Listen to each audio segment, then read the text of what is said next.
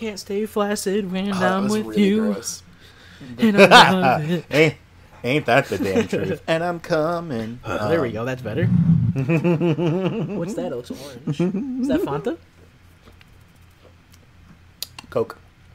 Oh, it was The lighting. The lighting's I was weird gonna on say the that label. looks orange. But, Okay. yeah, it's a Coca-Cola. Oh, real quick. I wanted to get the Starlight Coke. I was gonna say let's talk about that real quick. Yeah, I wanted to get the Starlight one, and I probably should to like try it and see if it's good or not or whatever. But It's space flavored for anyone wondering. yeah, really. I now will be able to know what space tastes like. And apparently it's like a berry mint. I think strawberry. Oh, But it's not a strong mint. The end taste yeah, gives you that no, freshness. that could work. Yeah. That could work. I like it. I'd drink it more, but I'd have to spend money. So, I mean, ain't that the damn when I truth. stop and get gas during the week, I'll probably pick one up. If there was, let me put it like this: Yeah. if they sold the 12-pack of it, I'd buy it just because. Mm-hmm. But it's Right. pretty good. I'd recommend trying it. I like it. Brian, Yeah. I can't. So that is very serendipitous Okay. that we just started does talking about serendipitous mean? Coca-Cola. Lucky, I Okay. guess it's like a fancy word for lucky. Or like coincidentally perfect or something. Yes, Okay. essentially. Here's a headline for you. Is if I can find the screenshot or whatever. Maybe I can't. There we go. Okay. Say it. Pepsi and IHOP have teamed up to make a maple syrup cola. I saw that on Instagram, and that sounds awful. It sounds so bad. So maple It syrup sounds so gross. is already 99% sugar. right. It's gonna be the It's so sweetest thing sweet. you'll ever eat. It's so drink. sweet. It's it's gonna be way too sweet in my opinion. But I also don't have, like I've said, too much of a sweet tooth. So, for me, I do, and even that sounds.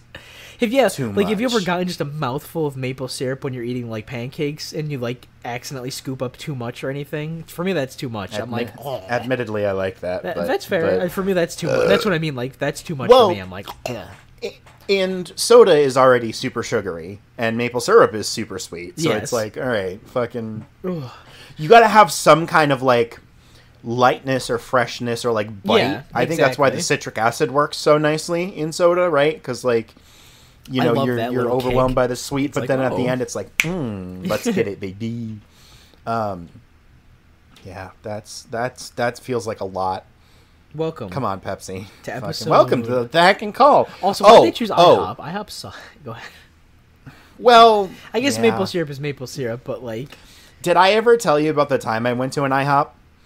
So like, it's not a great story, but like the point of the story is, you know, IHOP is kind of, now that I'm older, I understand that IHOP is not good. great. Yeah. Like it's I've only kind had of it like a once, shit and I was diet. like, yeah, it's Like edible. like a Denny's light or whatever. Denny's light. He says, "Shut up." But like I would see these commercials for like IHOP, and it's like, check out our new double quadruple blueberry raspberry pancake stack or whatever. Double And it's got like gorgeous like whipped cream on it and like the berries and the syrup, and I'm like, so as a kid I would see that and be like, I want to go to IHOP. Yeah. And we never had an IHOP around here. Like the closest IHOP was not close.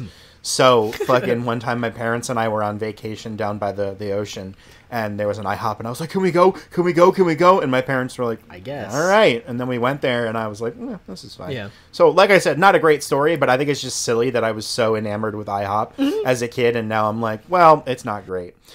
Brian, I read a little thing on Twitter the other day that I don't remember exactly how it went, but it's like, hey, podcasters, you should introduce yourself every time you do a podcast and say the title of the podcast. I'm every time. Brian. And I'm like, hi, welcome to the Heckin' Call, everybody.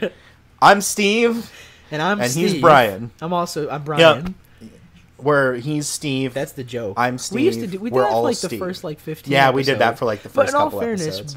we had to like what the podcast was at that point. Right, no one Yeah. knew who we were. No one and still knows still who no we- one knows who we are. God damn As it. long as we're on the same page, baby. Oh shit, farted shit, Good Brian. stuff, Brian, what man. have you been doing, my guy? What game have you been playing? Wow, who could have guessed? What a setup! No, What a setup! Halo, Yeah, give us Halo your. Wars and Elden Ring. Oh, okay, yeah. Did I? Yeah. Was it? No, it was this week we had the game. I could talk about the game. So we had a match in Halo Wars that was genuinely like interesting. I told you about it on the phone that's fun. Discord or something. Yes. Yep. But just as a quick rundown, because I think it's because a lot of RTSs kind of, I'm not gonna say failed to make you play tactically, but like there generally is sort of like in a lot one sort of tactic that's always gonna work. Be like it's gonna vary from game to game. And in Halo Wars, it's usually build 2 Scarabs or 6 Vultures, just get as many Uber units on the field as you can and roll. Yes, sir. So Nick and I were playing a 2v2 on docks in Halo Wars against 2 legendaries. I was Brute Chieftain, Nick was Forge, and we were against a Prophet and an Arbiter, which was odd, surprising I should say, because we always leave the AI on random, so we're not deciding who it is. And oddly enough, it was just there was no duplicates or anything. And immediately we got butt fucked. Like, we didn't lose, but we were like, this is gonna be a rough game. And so naturally, Nick was like, how about I go defensive and you try and like mount offense, because Nick's admittedly good at like the defending aspect of the Halo Wars games. Yeah. And I was like, yeah, no problem. So I built a bunch of brutes and he built a bunch of cobras, and I was like, I'll be able to handle the vehicles, I'll handle like the troops and stuff. And we're like, yeah, this is gonna work. And then about like 8 to 9 minutes in, we were just overwhelmed. And we kept pushing them back. Like, it was a slow push forward, they pushed us back. Slow push forward, they pushed us back. And then eventually got to the point where they had Scarabs, and we didn't. So we got rushed by 2. Well, not rushed really, but you know, it was probably 20 minutes into the game. They hit us with 2 Scarabs, and luckily I had 1 built at the time. Nick had his Cobras, and I had an army of like 25 brutes alongside it. So immediately we did kill the Scarab, and I almost lost mine at the time, so I had it retreat and heal, and I sent my brutes on the offensive, and I was like, Nick, this game is going very poorly. I'm going to do the cheese tactic. I'm going to build 2 Scarabs, 10 engineers, and we're just going to wipe. And he was like, yeah, you know, this is getting really hard. Let's do it. That didn't work for the first time ever, and it really threw me off. So they ended up rushing us with 4 Scarabs, because they were 2 Covenant. So we managed to push all of that back, and I lost a Scarab in the process, and I was like, Nick, that's not going to work. Like, if their AI is set to just keep building Uber units, I don't know what to do. So what we ended up doing is I left my Scarab in defense. I built an army of 10 Banshees, and for the first time ever, hit and run tactics played a role. I traveled the Banshees with boost from base to base, and when they responded, they boost away and go to another one. And it felt very cool to do that, because I've never had a hit and run really work or have to be progressively used. Usually you can use it once and just kill a base because the AI won't respond. But they did. And it was cool. It was just this constant back and forth. And at one point, this really threw me off. And I need to make a mention of this because I've never had the AI do this. Nick had Cobras out front of... So it's 2 bases side by side on the map docs. And Nick had his Cobras in front of his base here, and 1 in the middle, and I had my Scarab in the middle to defend. And they actually rushed us with their units on the right-hand side where we didn't have defenses. And it was intentional, 100%. And I almost lost my base. And it was, like, I lost, like, 4 of the 6 buildings and half of its health. And it was it was just unique. I was like, oh my god, the AI learned to do that? That's really weird. Right? And other than that, I've been playing Elden Ring, which no one's surprised about. And I still think it's too early to go into talking about that game. I've been having an amazing time with it. I just don't want to like spoil too much. I mean, I know I did spoiler tags when I talked about the guy last week. But you know, probably in a couple of months I'll start talking about it more. It's just it's a very cool game. Steve, what have you been up to? Wow, I've been so time to talk about 2 games that no one's gonna know.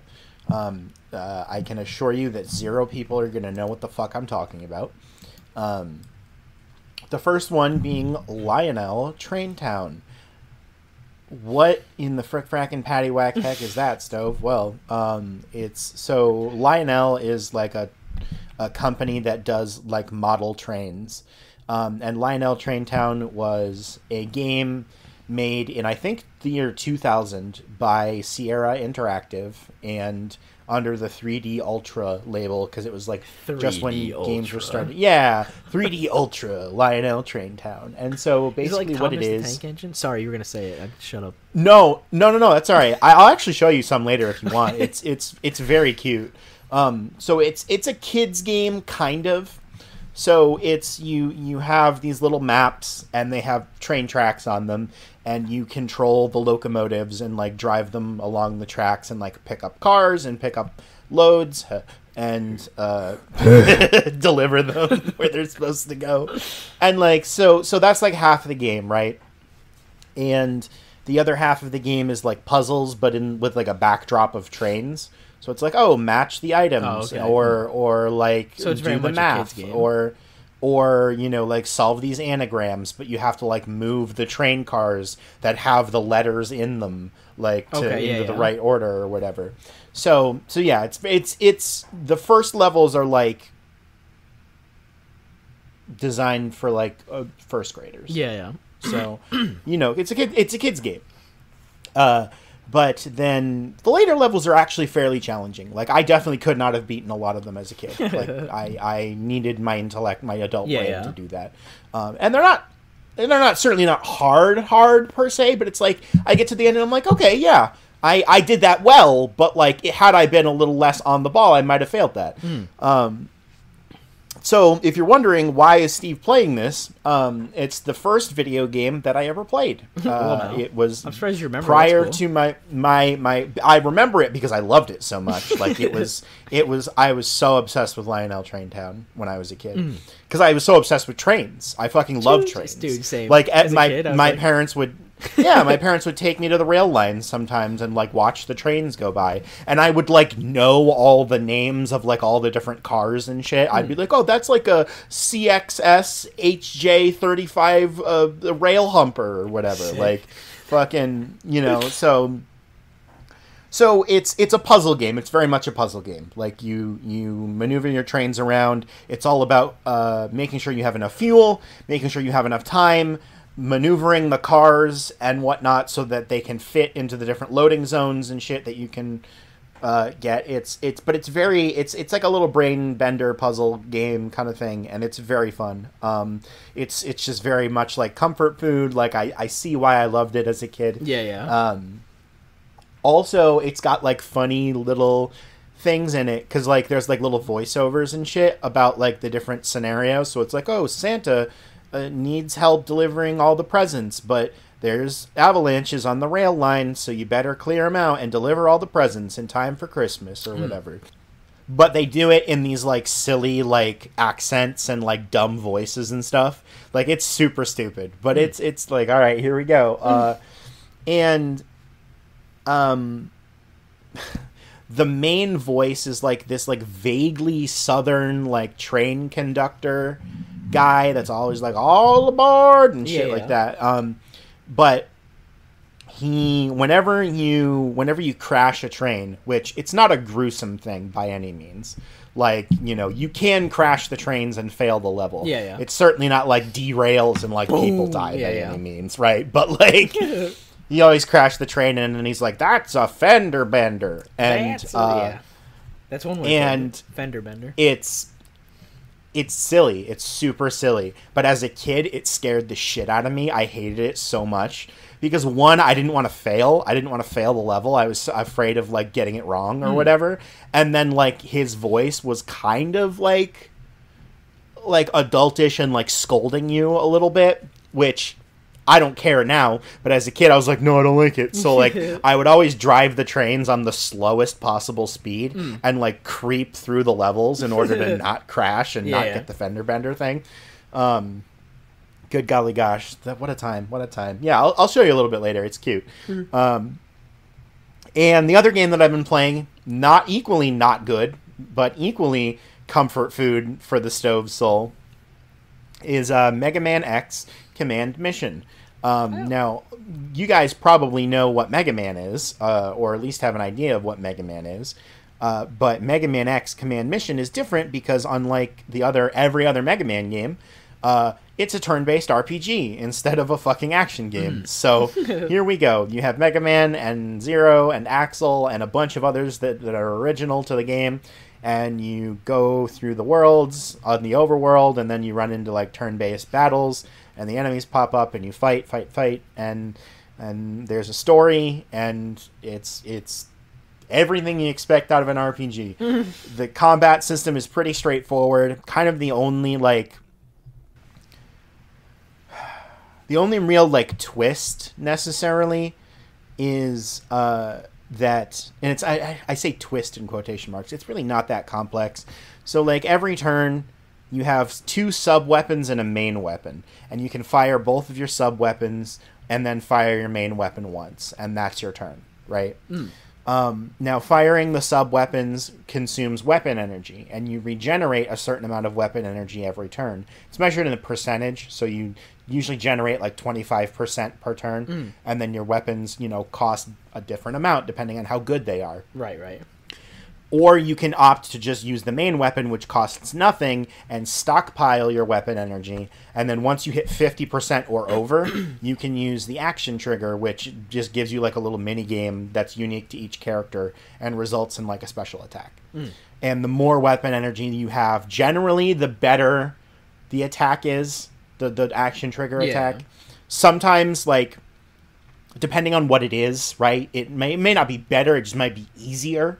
So you have to mash these buttons a bunch, but now you have 15 seconds to do it instead of 10 or whatever. Or you have to match these reels on a slot machine, but they're spinning slow now that you have 100%. So so it's not complex. There's not much intuition to it. It's just there. The whole game is just kind of there. The story is not great. It's kind of dumb. The dialogue is not amazing. There's really nothing about it that's particularly standout, but gosh dang, I played it as a kid, and it's just it's super comforting. It's yep, this is just, I can just turn my brain off and just pew pew pew my guys and fucking run around the little world, and then run into a random battle every 4 seconds and fucking. You don't like that? Dude, it's something you have stats and they don't matter. You have levels and they don't matter. Sick. There's nothing about it that matters. It just it just happens. Yeah, right. So I've been doing that. I've been playing Subnautica, which we've already kind of know about. It's very fun. I like it a lot. I'm starting to get to a point where I'm stalling a little bit. I don't really know where to go now. I've pretty much got all the things I need to get. I just need the big sub, Cyclops, but I'm going to all the places that the Wikipedia tells me to go to find that shit, and they're not there. So, I don't know. So I'm playing some blah, blah, blah, blah, blah. That's what I've been doing. That's my life. Woo. And, and Brian, there's one other thing that we need to talk about that we're doing. And by doing, I mean something that we're going to be starting later today. We are playing a Dungeons and Dragons campaign for the first time together. Woo. Yeah, it is a Pokemon shot. So it's a Pokemon homebrew D&D campaign. There was a 5e Pokemon system that was available for free online for a while, and then Game Freak fucking copyright struck that shit, which doesn't make any sense. If they were gonna first of all, no one making money off of it. People are just doing that right. There's no charge for any of this shit. There's nothing. No, it's not like it was a subscription where you can get the rules if you pay for our right. Here's the rules, play it. Here's the rule book for $29.99 or whatever. No, right? Yeah, exactly. Here's a PDF file. Enjoy. And they're the Pokemon, the most valuable media franchise on the fucking planet. Said fuck you. Decided to say fuck you. It's 80. Luckily our DM is very good, and we are kind of brewing this, and by we I mean she is kind of brewing this up out of her brain, and just coming up with it on the fly, and it's not 5e at all, but that's fine. 5 eggs. I'm not a huge 5 egg fan. I don't know what that means. I mean, I know what it means. I know it's the version, but I don't know what. Yeah, it's just 5th edition. Yeah. I think it's Dungeons and Dragons 5th edition. Yeah, it's just there's so much emphasis on the stats and the dice rolls, and there's 50 trillion different abilities that you can have that like affect different things. And I get it on the one hand, right? Because you're trying to make combat that approximates real life fighting, right? In a paper and pencil game. So there would be 50 million different things to keep track of in combat. Like if you're fighting a guy IRL, you know, in a fucking fantasy world, like he might just whip out some ability that you've never heard of. Yeah, right. That just one shots you. Skull like that could happen. Blood, and you're like, okay, right? Like backing fucking up. yeah. So. But yeah, I am much more into the role playing part of the RPG. That's much more fun to me than the combat itself. I feel that, brother. And just the one shot that we did, I had 3 turns where I didn't do anything because I rolled like a 2 every fucking time, and I was like, okay. Mm-hmm. And then it was over, and I was like, well, good thing the team did things. I contributed. Woo! So I agree. I definitely prefer the role playing aspect and like the exploration and stuff. And like I like rolling when it's like, oh, do a perception check or whatever. Like, yeah. But combat, fucking take it or leave it. But that's what we're up to, and it's gonna be fun. Steve also has a piece of news he hasn't announced yet. Where we're no longer doing the Pokemon Emerald run on Steve's stream, and we're going to Fire Red Leaf Green. I thought just in case anyone didn't hear. Yeah, that's right. So I've been playing Pokemon Emerald, and where Brian picks my team. And when I booted it up the other day, it just decided that it wasn't going to work anymore. It just decided that, hey, the file is gone, your save file is gone, go fuck yourself. And it's like, well, all right. So you ever tune into Steve's channel for some Pokemon gameplay with me, and I'm there. It's not going to be Emerald anymore. Yeah, we're going to be doing Fire Red now. It's Pokemon Fire Red, but Brian picks my team. And woo! There we go. Woo! Big Steve Idiot file. It is Big Steve Idiot file. Oh, I did name it that, didn't I? That's right. You know what I didn't do? Go on. Bust. I didn't check my recent file. Well, I haven't done that today. Sure. All right, cool. Well, anyway. So. Are you checking something? No. Oh, okay. I'm Gucci. So I realized I have a pet peeve that's probably like unfair. So like it's one of those things where I get like absurdly internally angry over it, and I shouldn't. And I mean to the point where like I'm upset at people for it. So one thing that really bothers me a lot is people that mispronounce words, and it's specifically when it's in a setting where you have no business, like you should know how to pronounce this word.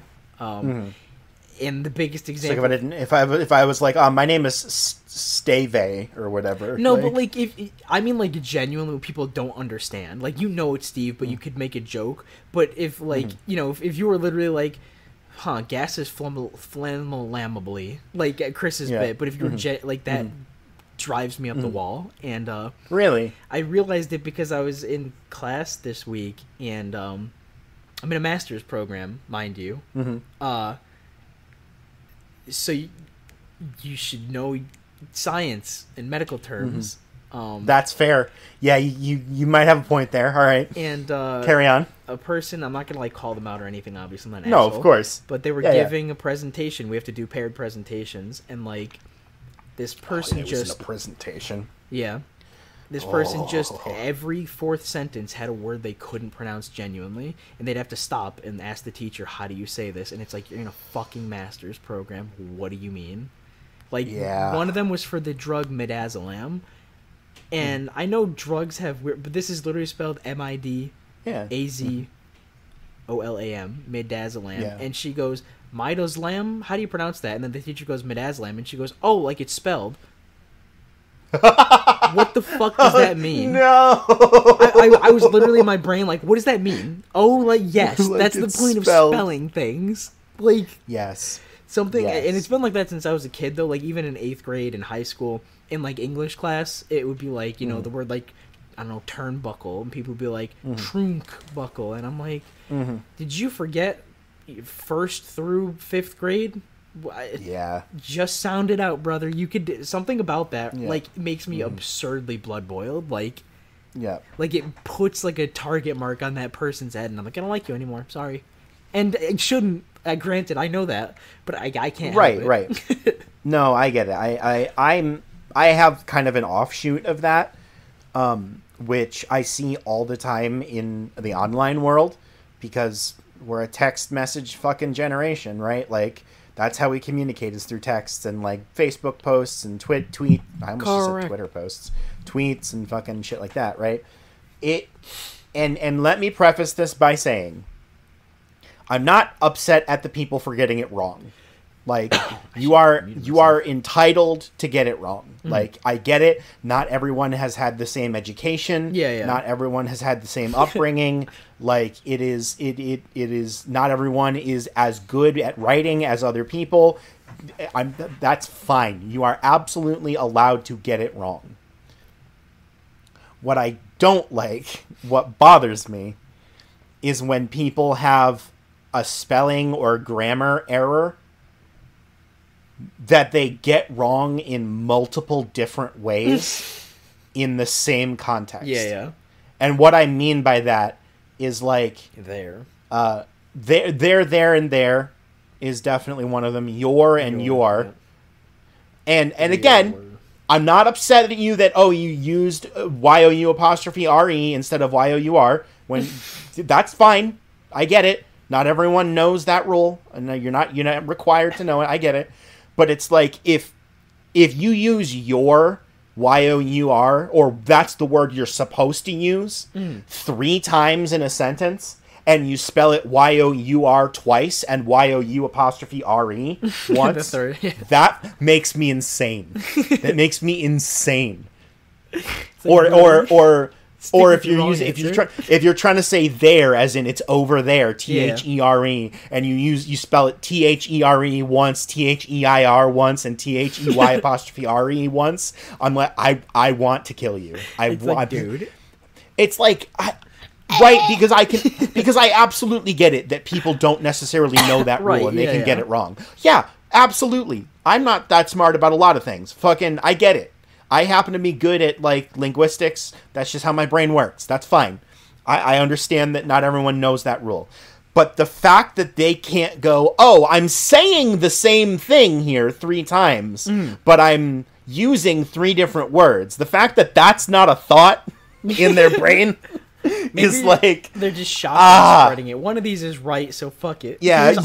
Honestly, though. And, like, like, sometimes it'll be, like, autocorrect or whatever. And I'm like, yeah, all right. But, like... Dude. Oh my god, I want to kill people when I see that shit happen. And again, I shouldn't be. It's not important. It doesn't matter. Like... It doesn't matter. And yet here I am being like, I'm gonna fucking kill someone. So anyways, I started blasting the yeah, really though. Danny DeVito's bit. That's the one. Frank Clark? I don't know. Frank O'Donohue? Yeah, Frank someone? Yeah. Frank Charlie? Frank Charlie, Rob, Piper, whatever the 4th one. Deirdre, that's her name, right? No, D. I hate... Well, they call her D. Oh, maybe it is Deirdre. Yeah, Deirdre. I fucking hate Deirdre. All I can think of is Skyrim, the Adric armor. I'm like, Hey, it's like that's all I can think of. AKA the way cooler armor. It's so cool. That's a badass set of armor. Yes, and I'm not even really an armor. Like, I can appreciate good armor, but like, I'm more of a like in that like I guess mythological is the setting of Skyrim. What would you call it? Fantasy. Yeah, like medieval high fantasy kind of. I'm more of like a robes kind of aesthetic guy. Like I prefer decked out robes. But I was gonna say that you're a wizard guy, so you're the magic guy. But even Daedric armor is like, God, that's cool. That is fucking cool armor. Dude, I actually... So it wasn't recently, but it was like maybe a year or 2 ago, I was playing Skyrim, and I actually got Dragonbone armor for the first time. Oh, for the first time? It's good. Which, right? Yeah, like that's weird, right? Because, like, I don't know, Skyrim, that's one of the fucking things. You can't buy it. You do have to smith it, don't you? I'm pretty sure. You So have you to need, smith it what, with dragon 60 bones and smithing dragon or something? scales. I don't remember the level. 100. Oh, is it 100? 100. Oh. Yep, full smithing. You got to have full smithing to get it. And so I like when I used to play Skyrim on my axe boner and shit, like I never got all the way up to 100 smithing. And then finally I was like, "Oh, you know what? I'm just going to do it." Like Yeah. cuz I like making my own armor. And you get all kinds of resources in the world. Yeah. So making armor out of them, or weapons and shit, and selling that shit is a nice little source of money, besides all the other loot and money that you get in the game. So, oh man. It's weird. I'm pretty sure statistically, though, I think Daedric armor's equal. I don't think they're different. Yeah, I think you might be right. Which is sad, because it's like, you'd go out of your way to make dragon. It should be, like, the best. But it's also not as cool, though. I don't like the aesthetic as much, personally. As Yeah, it's fine. Yeah. It's alright. It's a little underwhelming. It's cool enough, but it's not like Daedric, like, oh, holy. The Nether has come to slay me. Here we go. Dremora Lord. Summon Dremora Lord. Those are... Have you ever summoned those, Steve? I was not a big summon guy. They kind of break the game. I was never very much of a magic-y boy. Yeah. Which we know. I don't like having my offensive ability tied to a resource cost. Unless that resource is very readily available. Yeah. And like, it's generally not so much of a problem late game, right? Because by then you have access to all kinds of potions and regen items and shit. But like early game, when it's like, oh, I know sparks and fucking, you know, I can cast it for 4 seconds and then I'm fucked. You know, like it's a little more of a problem. Mages are definitely, like, I get the balance in games of why they have to be the scaling. Because, like, if not, they would just be the easy mode throughout the entirety of the game. Which... Really? I mean, I guess there's nothing inherently wrong with that, but, you know, it is better to just make everything balanced than have a difficulty setting around it so everything could be easier or harder, I guess, right? But Skyrim, I feel, is particularly punishing to if you want to go full mage, like, not battle mage, where you're, like, one-handed in a spell, but if you want to go like, oh, I only want to cast spells this playthrough, you're not going to have a very good time for a couple of hours. Upsetty spaghetti dog. Okay, so apparently Costco is now selling a 27-pound bucket of macaroni and cheese. Ew. So, how if you've ever wanted macaroni and cheese from a bucket... You say 27 pounds? 27, baby. How are you supposed to even eat it? I guess it's for parties, but it's got to be for like, you know, like, oh, I have like 20 people coming over. Even then, that's more than a pound of mac and cheese. Brother. That's fucking. That's gotta be for like weddings events or something. Yeah. And shit. Yeah, that's what I'm saying. For like that, don't give a shit about quality. It has to. Because, like, if you're buying Costco mac and cheese out of a bucket, I don't know that it's going to be all that good. It's not. But, surprise, surprise. Am I still lagging? Oh, yeah. Okay. Oh, yeah, baby. I wish I knew. Hiya. Ho. Ho, baby. Ho. Oh, Brian, I can't believe I forgot to tell you all about this. Go on. Well, the other thing that's been going on in Steve's life, my roommate brought home some chicks. Oh, yeah, Lamau. And I don't mean girls, by the way. I mean little baby chickens. So the story is that he has a friend who is pregnant and is going to have a bebe. And then she, in her pregnancy brain, was like, ooh, I have to nest or whatever. So she bought, like, little chicks. And then her husband came home and was like, absolutely not. Fucking not a chance we're keeping these chicks. So she's like, I don't know what to do with them. And my roommate was like, we'll take them. Fucking. That's very nice of him. So apparently you're allowed to have up to 18 chickens in a residential area without there being any kind of issue. Okay. So we're gonna build a little coop for them in the backyard. They're babbins right now. Yeah. Like they're little. They are fresh out the womb right now. Like or out the egg, I guess. Egg. They're cute though. They're really adorable. They're little. They're V little, and I want to hold one. But like, yeah, they're in this little box downstairs, or like a tub, like a storage tub, with like a heat lamp and stuff in there. And so I came down one night, I think it was Friday night, and there was this tub set up, and it had a big, and the heat lamp is red. It's like very red, and I'm like, oh, that's odd, strange, but like, so I didn't really fucking pay it any mind. I just got my water and went back upstairs and kept playing games, and so and I would hear like beep beep birds. Yeah, right. I was hearing like the chicks peeping and shit, and I'm like, oh, maybe we have like a bird in. I went up to the attic the other day, and there was a bird in the attic. So like, yeah. I'm like, oh, maybe we have like a nest of birds in the attic or in the side of the building or whatever, and then, or maybe I'm just losing my mind finally. But then I came downstairs while my roommate was there. He's like, did you see the chicks? I'm like, the what now? Yeah. The what? Squeamy. Say again. No, but they're cute. I'm like, I'm not sure what we're gonna do with them in the winter because it gets cold here, and Correct. like, I don't know that they're gonna enjoy being in a coop outside in the winter. Call me crazy. And also, I don't know that we're gonna have full ass grown chickens in the house during the winter. Be aggressive. So we'll see. Right. We have chimkims now, so we're gonna have fresh chimkim eggs. That's kind of cool. And yeah, and I will something. So Bum, bum, bum, bum. Oh, it's everyone. It's official. Golf season is just about upon us. Brother, let's I don't go. know how many, if any, of our listeners golf, but I do, and I'm just very excited. I went to the range today. Yes, and bitch. Still can't hit my driver at all. I can't. I don't know. I have a mental block. I just can't do it. But I'm just excited to get back out there. For those of you out there that don't like golf and don't see the fun in golf, I suggest trying it with a group of the boy squads or the girl squads if you're a girl. Agree. Because golfing alone is not particularly fun. Agree. But when you're with a full squad and you're all just having a good time, or not even a full squad, like two people, anything, it's just it's a good day out, and I'm someone excited. That you can shoot the shit with and drink a beer and fucking just, I'm so, like, ready, because, I've been in my apartment for 6 months now. Yes, sir. Well, forced to be inside because of winter, and it's finally like, inside. Whoa, it's time to, like, go out and just enjoy some warm weather instead of it being 14 out. Yeah. I'm just excited for that, man. Well, are you excited for it to be 21 tomorrow or whatever? Is it?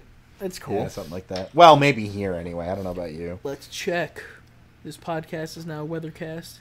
This is podcast Weathercast. It's going to be 30 tomorrow. High of 25 tomorrow. Let's go. Bless you, brother. Thank you. So, speaking of pet peeves. Go on.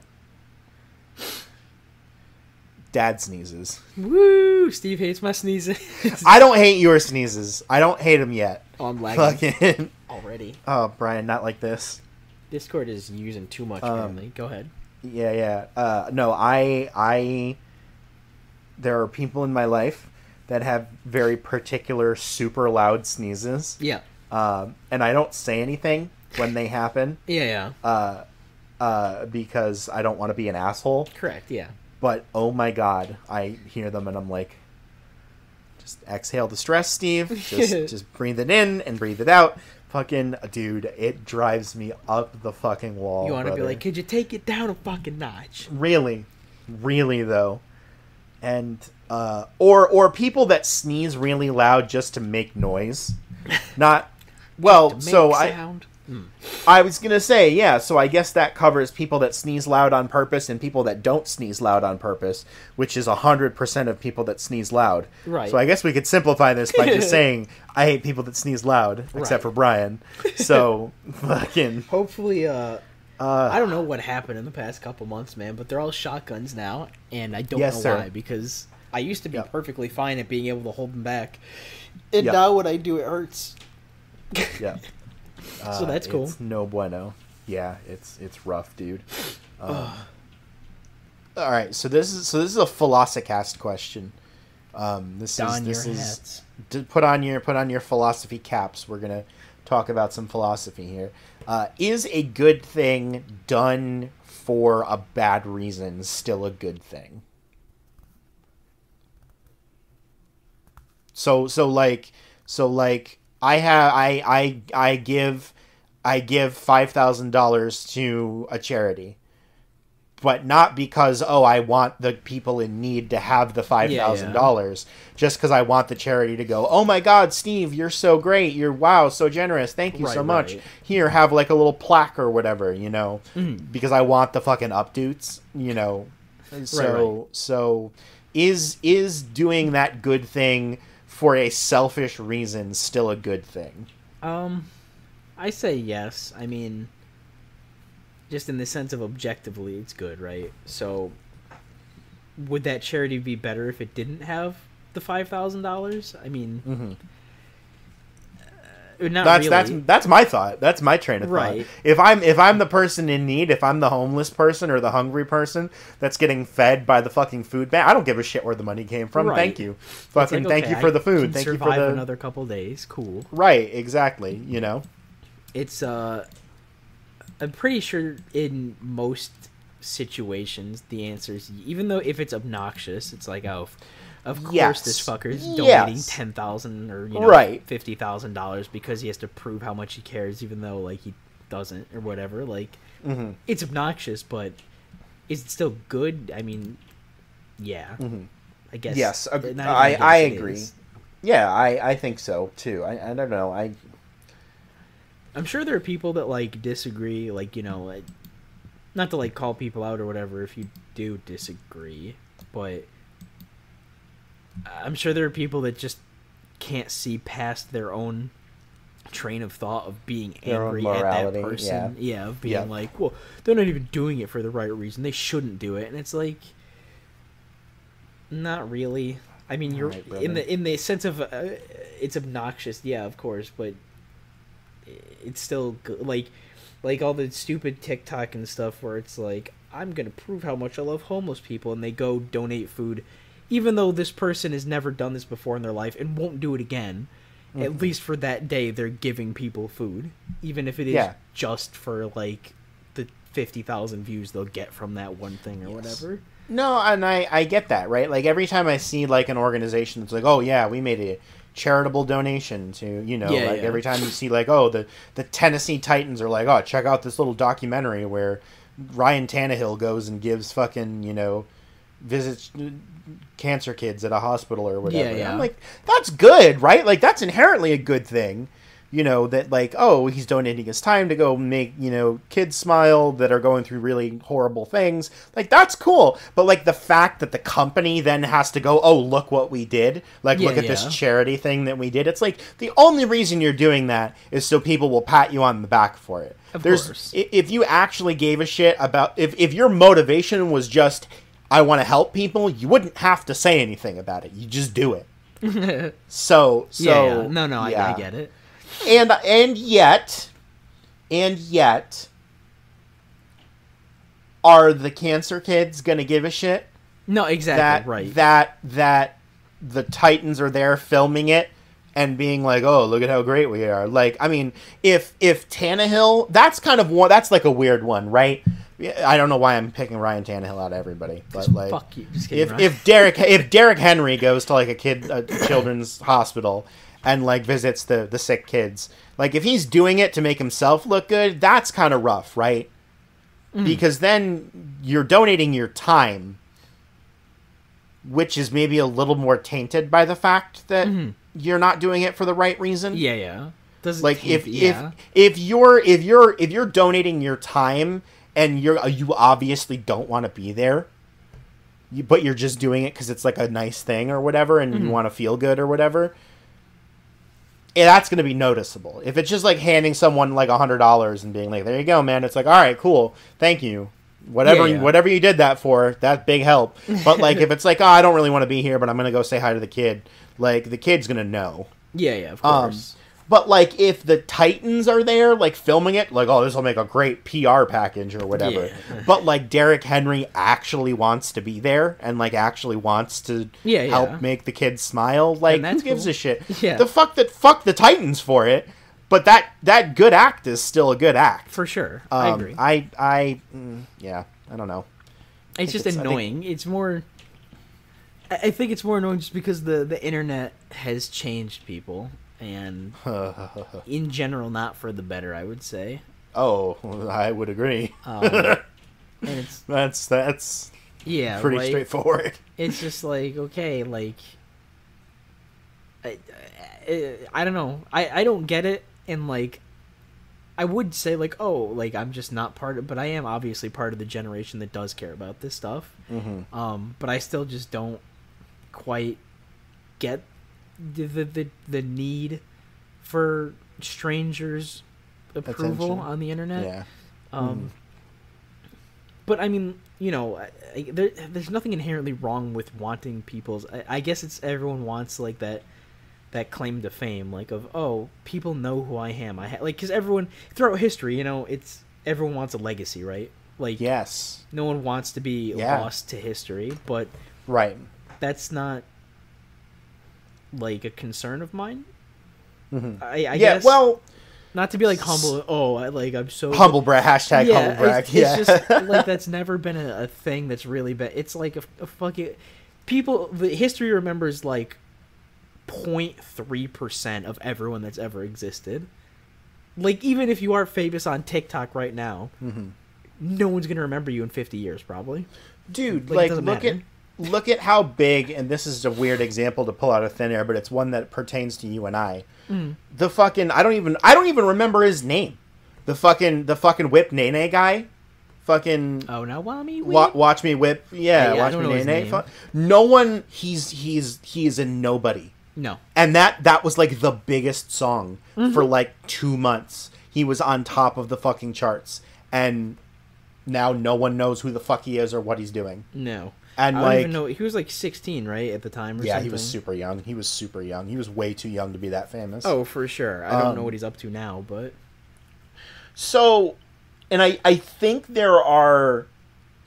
I think it's weird, right? Because I'm in the business of getting people to notice me on social media, right? Right, like right. I do social media posts for companies to try to get people to notice them, and I do my own content to try to get people to notice me. And so I think there are healthy ways to do that. And there are people that are like, yeah, this is what I love to do. I love playing games on Twitch, or like I love making YouTube videos, and like I want to try to monetize it. I want to try to make a living off of it, so I have to get people to watch and tune in or listen or download or whatever, right? And so I think there are contained ways to do that, because like a lot of the people that I see doing that in my circle couldn't give a shit outside of that circle. Right. People not interact with them, that's a weird way to put it, but like if people fucking follow them, like, comment, subscribe, whatever. Like, and so I'm venturing a guess here while we're on the Philosocast. I'm venturing a guess, and I don't really have anything to back this up. This is just kind of a hunch. But I think it has a lot to do with your upbringing. I really do. I think, I'm sure because it does, because I feel like a lot of the people that I see that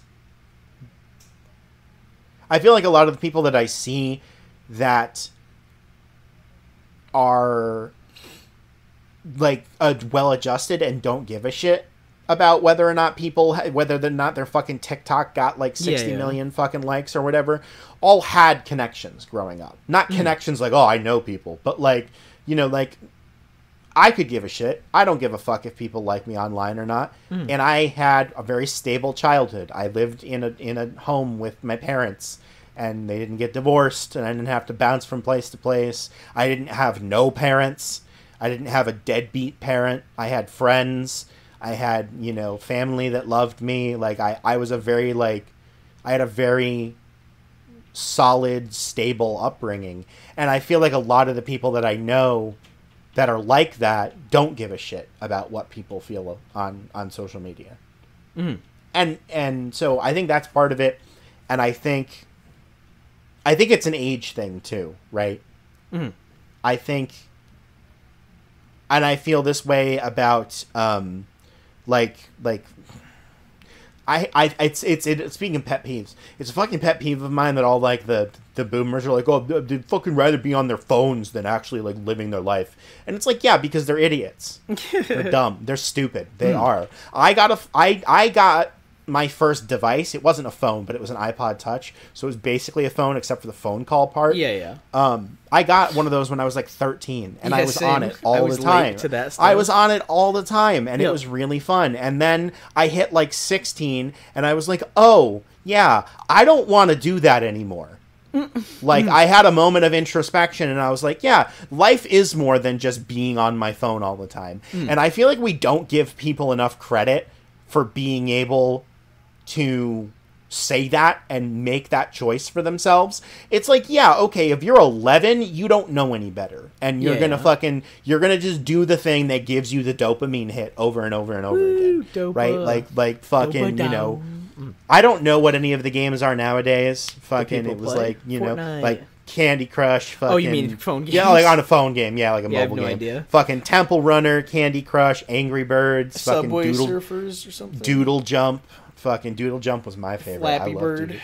That's a very old dude. I got Flappy Bird, and then it got taken down, and I still had it. And like everyone's like, you should sell your iPod for like $1 million. And I'm like, all right, cool, because people were buying them. People were buying phones that had Flappy Bird on them for an insane amount of money. Oh, I'm sure.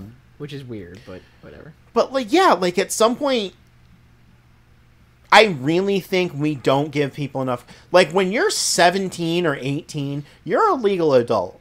You should be able to have the presence of, unless, like, obviously, let me back that up. If you're a neurotypical 18-year-old, you should be able to have the presence of mind to put your fucking phone down and live your life, right? Like, if you're still addicted to your phone at that point, I feel like that's at least a little bit your fault.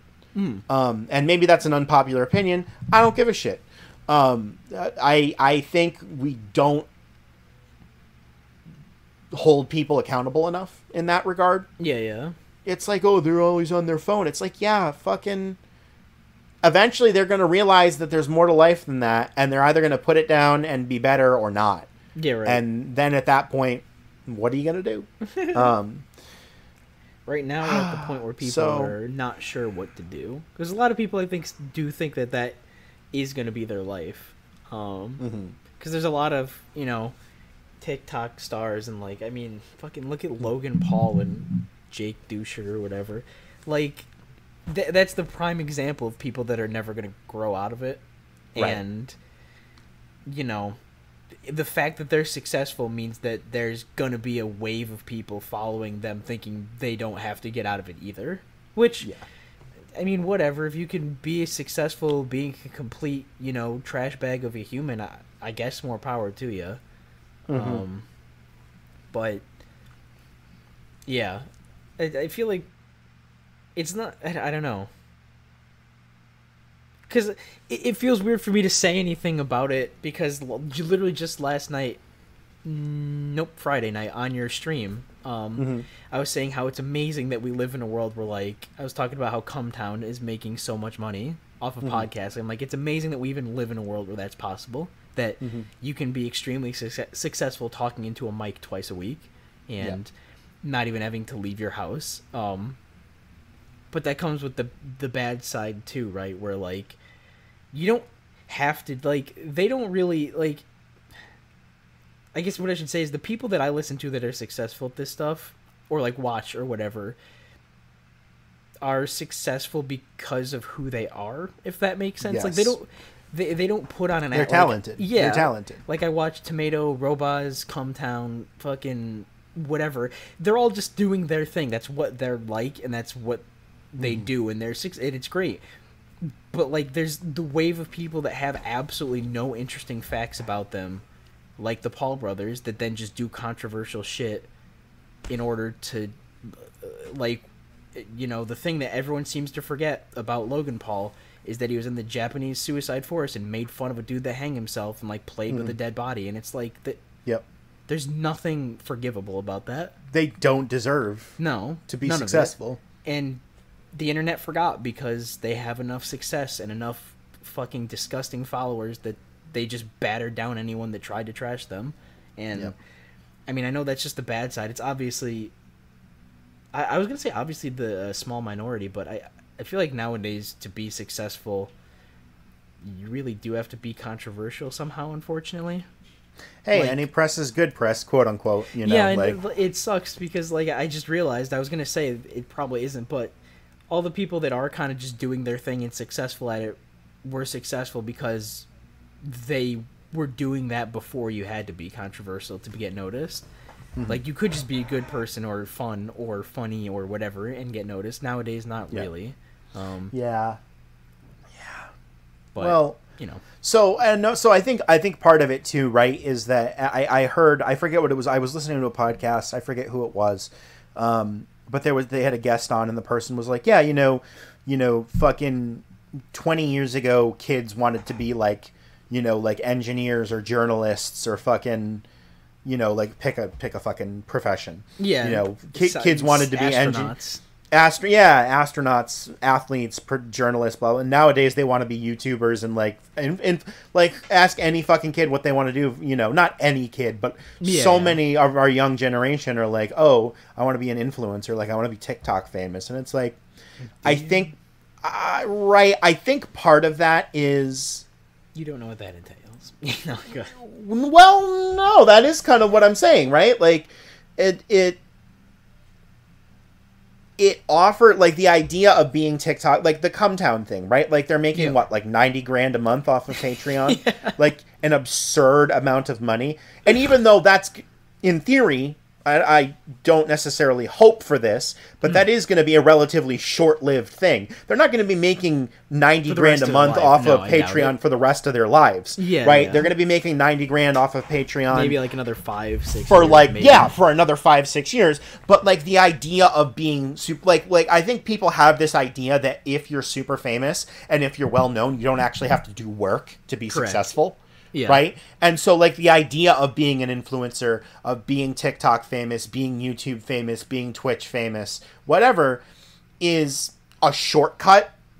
And I'm going to try to avoid the route here of being old man that's pissed off that kids don't want to work nowadays. No, yeah. But the idea that, like, oh, if you're an electrician, you have to go to school. Well, not like school, but like trade school. Learn how to be an electrician, and then work the next 50 years of your life, and then retire finally. Whereas, like, oh, if I can make like $3 million off of, being TikTok famous for a year or YouTube, I don't know if that's how that works, but like, if I blow up on Twitch and I'm getting like 4,000 viewers a stream that are donating and subscribing and supporting me on Patreon, and I can stack a couple $1 million in a couple of years and then just coast on that, like, how is that not a better?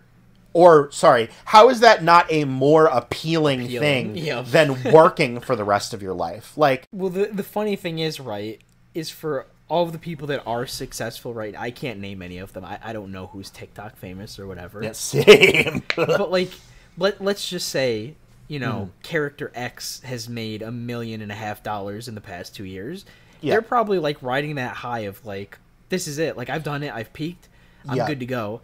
And they're going to spend all their fucking money over the next 3 years and save none of it. And then they're going to say, what do I have to do now? And they are going to be back to being a regular-ass person in a couple of years, and they're going to work. Yeah. Yep. No, definitely agree. I mean, there's going to be a very small handful that are smart enough to, like, get an accountant, and they're going to invest that money, and they will coast the rest of their lives. And that's fucking... Cutie. That's got to be awesome. But fucking cutie. Yeah, I'm a cutie. Real quick, here's a tangent. Yeah, because Steve brought it up. Yep. For those of you that don't know, I mean, he still gets like 1,500 viewers a stream, which is nothing to scoff at. No. So for those of you that don't know about the pie, he was a league pro, and he didn't make much money. Like, you can ask anyone that's in pro league right now. I mean, I know you can't ask them literally, obviously, but if there's interviews with a lot of them that, like, how much are you making as a pro, and most of them will say barely minimum wage. And it's true. They don't get paid shit really to be a pro, but what you get off of that is like the name that comes with it. Like, you are considered a professional of that game, and that's going to draw in a crowd. And then you just stream or do whatever you want, YouTube, both, however you want to expand on yourself as like a marketable item. And what Cutie did was exactly that. He was a pro. He started Twitch streaming, and he made, I don't remember, I want to say roughly like 2.5 million over like 3 years fucking streaming, which is awesome. But he literally, he still talks about it now. Every once in a while someone will ask on his stream like, oh, how do you recommend like saving money or whatever? And he's like, get an investor, like do it, because that's what he did. I don't know what exactly, I don't know if it's stocks or NFTs or Bitcoin. I don't know specifically, because I'm not really privy to that, but he has all, or probably like a half, I think he said he invested half or more of his money in whatever this accountant that he really trusted to like handle his money. Like he did exactly what that man said, and that's what he's living off of. Like for the rest of his life, he's set. All he has to do is, I guess, just not get a gambling addiction and spend all of his savings, or have like a weird thing where for some that basically what I'm saying is do what he did. If you somehow hit the lottery, pay off whatever you have to pay off immediately if you're in desperate need of it, and invest it. But it works. It's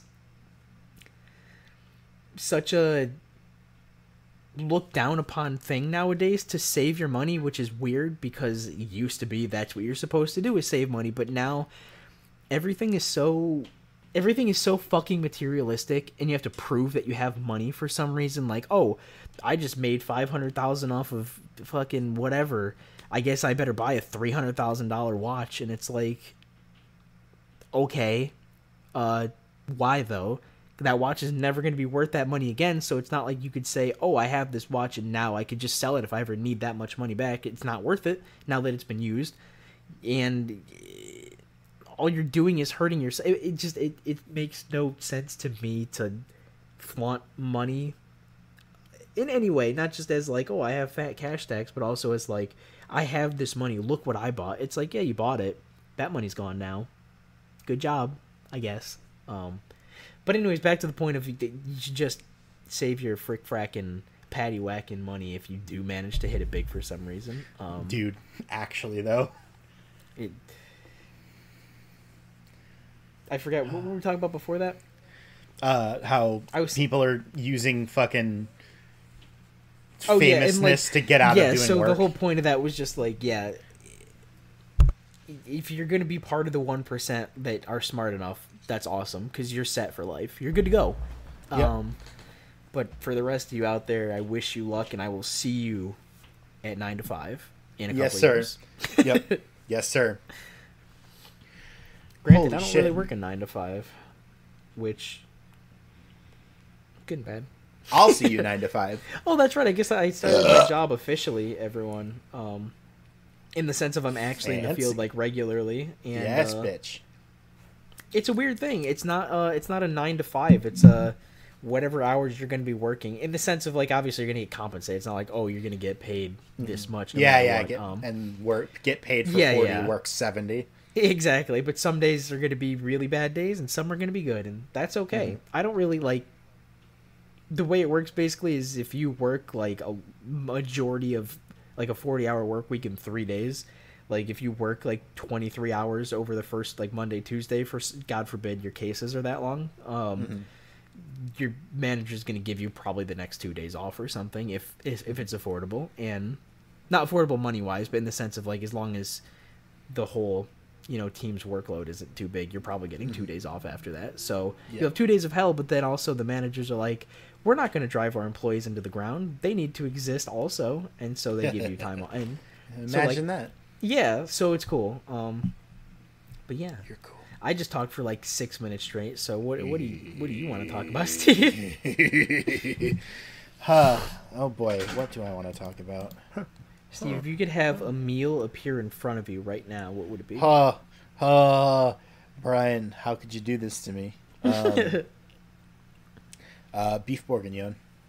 Really? Okay. Dude. Beef bourguignon. Oh, yeah. I would fuck up some bourguignon right now, which is beef burgundy, if you're not familiar with the... is that what it means? I didn't even know that. I made it. Just didn't know. Yeah, it's a French dish, for French name for beef burgundy, and it's beef, wow, in like it's like kind of like beef stew, but with like a lot of red wine, a lot of burgundy wine. So it's very rich and very like bright, but also like fatty because they usually use like chuck roast or whatever. So it's it's big time tasty meats, and it got carrots and mushrooms, and usually it's like served over either rice or potato, like some kind of starch. So I've had it with potatoes. I've done it myself with rice, and oh my god. I prefer it over potato myself. Good. Yeah, personally. Potatoes. See, I did it over rice because I feel like rice reheats better than potato. So like it does, that's for sure. So like when I'm making it for like the week, as opposed to like, oh, I'm just making it for dinner tonight. Yeah. Yeah. Oh, dude, beef burgundy, beef bourguignon, fuck me up. What would you have if a meal were to appear right in front of you right now?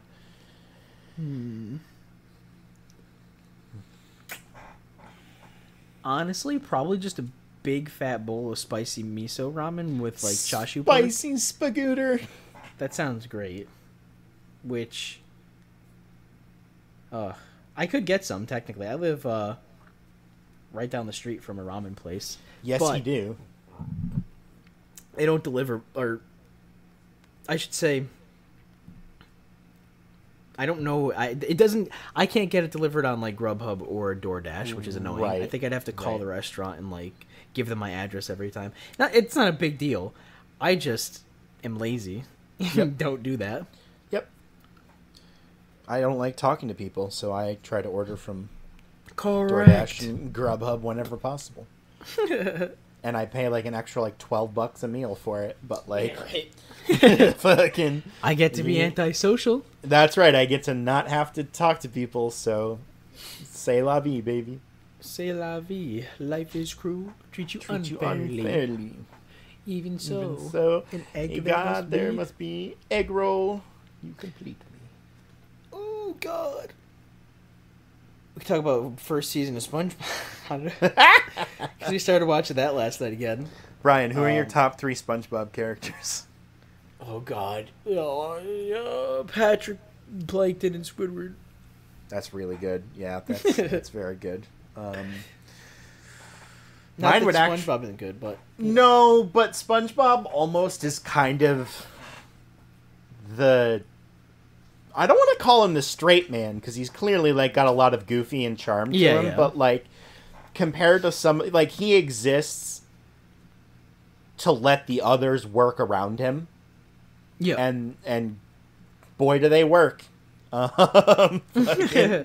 dude. Yeah, no, I think I would have to go Patrick, Plankton, and either Mr. Krabs or Squidward. No, Squidward. It would be Squidward. Mine's the same as yours. I love Mr. Krabs, but like no, you know what? I would actually go Patrick, Squidward, Plankton. Plankton is my fab. I love Plankton so much. He's amazing. I went to college. It's like, yeah, you right. Yeah, you got it, Ace. Fucking. Well, everyone. I think that is our cue. We did it. To tap out for the day. This was a technically difficult episode that you won't get to see. Well, parts of it. But Brian's computer pooped the bed and has been laggy, so I don't have video currently. He doesn't have video. Big sad. We don't get to see his beautiful face. Aww. Remember when you are at your 9 to 5 this week, that to become TikTok famous, you must hydrate or dihydrate. You must also stay hecking. You must die by the egg. You must stay fresh like a bag of cheese. And you didn't ask for us, guys, but we are coming in hot. Enjoy your week. We will see you all on the flip side. It's the next episode. Hasta la posti. Pasty. I like pasta. Dude, pasta good. I'll fuck up. Dude, I got some downstairs with sauce on it. Let's fucking go. That's kooky if it's true. What up, dipshits? Thanks for listening to this episode of The Heckin' Call. Thank you to our super talented graphic designer and composer, Rachel Cody, for our intro jingle and cover art. Thank you to our guy, Sandoran, for the Weird Dreams music. You can find us online. Some of our shit has changed. We are now at festival_YT on Twitter, capital F, capital Y, capital T. That is everything Heckin' Call, everything Stoves Streaming, and everything Stoves YouTube, which should be debuting any day now. You can send us fan mail at theheckincallpodcast@gmail.com and find us on YouTube under The Heckin' Call Podcast. Until next week, this is your boy Steve on behalf of your boy Brian. You didn't ask for us, but we're coming in hot. See you next week, everybody. Always the heckin' call.